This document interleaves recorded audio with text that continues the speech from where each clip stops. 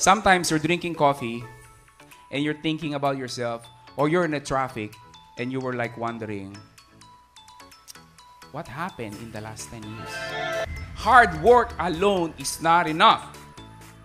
You have to know what to work on. And that's by being smart. And that's what we're going to share with you guys. Everything we're online. Would you be interested to learn how to do that as well? Okay, so that's what I'm going to share to you guys. How to design a business that will give you both time and money. As an adult, this is our always concern. I can put an adult mostly in 3 categories. Number 1, they have money, but they don't have the time. Right? Sino nakaka-relate dito? You may have a high-paying job or a very successful business, pero pag uwi mo, matutulog ka na lang, yung anak mo, tulog na. Or maybe gising pa sila, but you don't have an energy anymore to play with them. Number 2 is you have the time, but you don't have much money. And 3, lastly, wala ka ng oras, wala ka pang pera. In reality, it's one of my realization as well when I was an adult, when I was an employee, it's the same thing. The question is, do we have to live that way for the rest of our lives? Let's just say you're 30 years old. You're gonna retire. Ano ba retirement age? Retirement age. 65 or 60, 65. You mean, if you're 30 years old right now, are you telling me that you're gonna live that life for the next 30 years of your life? Wala ka ng oras, wala ka pang pera? Ano pang ginagawa mo? Right? Like, there's no point. You live just to pay your bills?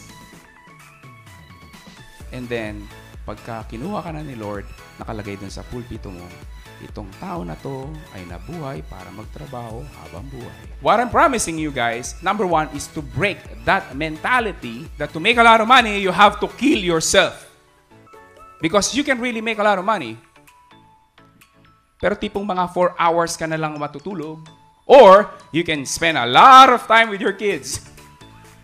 Problema, pag dumating yung tuition, saan ko kukuha? Pag nagkasakit, parang pambabayad mo. Pag nagbakasyon, saan ka kukuha? You always have to choose between the 2. This is a quote from John Lennon, Beatles. Sa mga Justin Bieber na yan, baka hindi nyo nakilala to. Millennial. Sabi niya, when I went to school, they asked me what I wanted to be when I grew up. I wrote down happy. They told me I didn't understand the assignment, and I told them they didn't understand life. We've become so busy, my friends.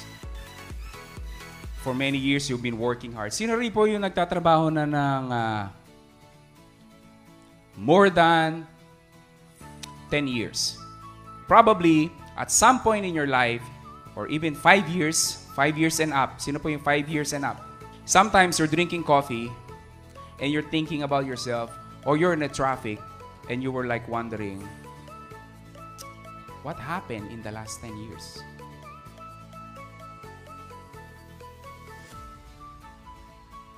I am Rapi Tulfo, and I am worldwide. I am IKAW and I am worldwide. Hi, I'm Manny Pacquiao, and I am worldwide. I'm Heart Evangelista, and I am worldwide.